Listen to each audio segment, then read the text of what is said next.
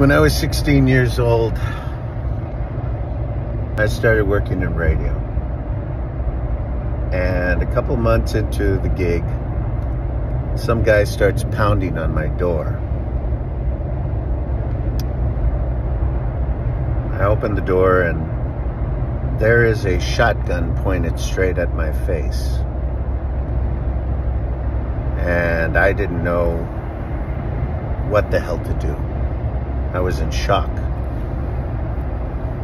And he very slowly lowered the barrel of his shotgun and said, "You're the one that's sleeping with my wife?"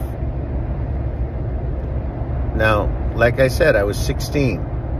I said, "No, sir. I haven't slept with anybody. And I'd like to be able to do that one day. Please don't kill me." And he sat down. He put his shotgun down and he says, "I don't understand. My wife said that she was sleeping with Eric Ashley," which was the name that my program director had given me. And I said, "Sir, I promise you, I haven't slept with anybody." And he goes, "I believe you." Because I looked like a kid, I was a kid.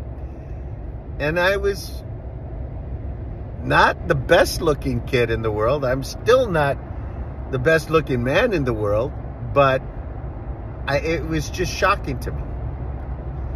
Well, I was telling this story to friends of mine when we're at a football game in Weslaco, Texas, and my best friend, Danny Leal, was amongst the people that I was with. And he said, "Sam, that was me. I slept with this married lady and told her my name was Eric Ashley and that I worked at KGAR Radio." It's like, you motherfucker. I was so angry at him. But I've known Danny for about 50 years. I was best man at his wedding. He's been there with me through thick and thin.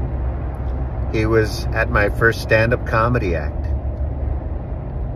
And he was there with me in my toughest times. And yes, he even almost got me killed. Today is his birthday. Happy birthday, Danny Leal. Welcome to 57, my bray. I love you.